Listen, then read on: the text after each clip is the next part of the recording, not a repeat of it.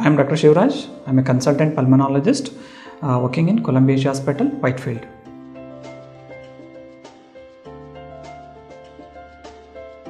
So sleep apnea and acute bronchitis are entirely different.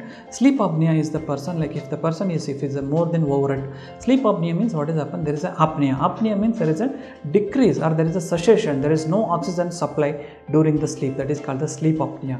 Usually sleep apnea is one of the commonest diseases what we are seeing in the nowadays, because he doesn't have a proper physical activities. Any person, if the person's BMI is more than 40 kgs, if the person's neck circumference is more than 35 centimeter, if the person is having the family history of the snoring, these people are more vulnerable people to develop the sleep apnea. Sleep apnea, the commonest symptoms will be they will be having the very bad snoring. The spouse or the bed partner cannot able to sleep because of the snoring. And sometimes there is an important thing what you have to see in the people with the sleep apnea is there will be choking when they sleep. When they are in the deep snoring, suddenly they will stop the breathing and they will gasp for the breath and then they will take the breath. That is called the choking.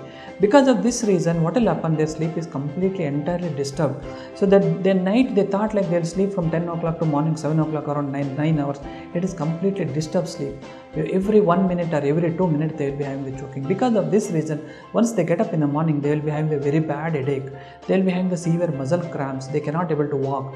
They will be easily tired, and whenever they get the time, so just they will doze off. Many times there is accidents are happening because of the sleep apnea. So nowadays sleep apnea is one of the commonest cause for the younger generation whose there is an uncontrolled BP, there is a heart attack and the stroke, and there is a sugars. So this acute bronchitis is again entirely different. That is called the COPD with the sleep apnea. That is called an overlap syndrome.